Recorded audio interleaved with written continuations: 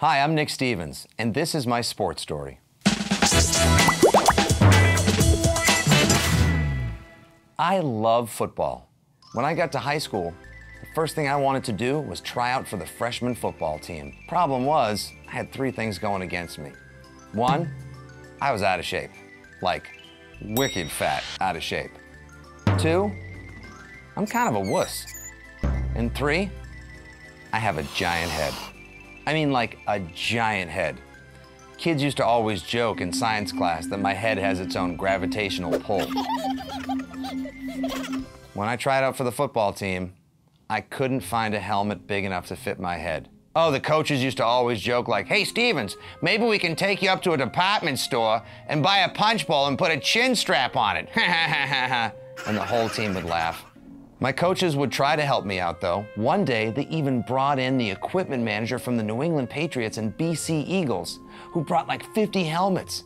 And I tried them all on, and nothing fit my giant head. So after I tried on all the helmets, that equipment manager turned to my coach and said, "I'm sorry, there's nothing I can do for him. He's got a giant head." My mom used to take me to every sporting goods store all throughout New England just to try to find a helmet to fit my head. And one day, we found it. There it sat, so beautiful on a shelf in that store. The giant white helmet.